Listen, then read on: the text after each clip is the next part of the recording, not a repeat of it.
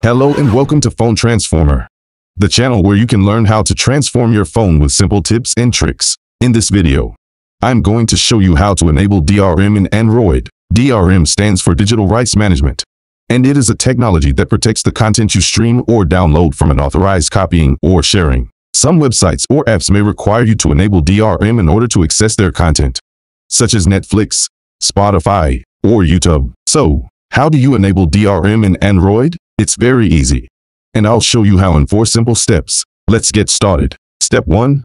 On your Android phone, open the Chrome app. This is the app that has a blue, red, yellow, and green icon with a white circle in the middle. You can find it on your home screen or in your app drawer. Step 2.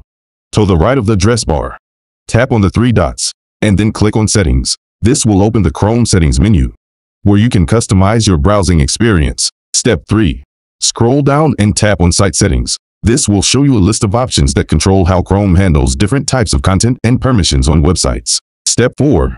Scroll down and click on Protected Content. This will open a new screen that lets you choose how Chrome handles DRM protected content. You have 2 options, Ask First or Blocked.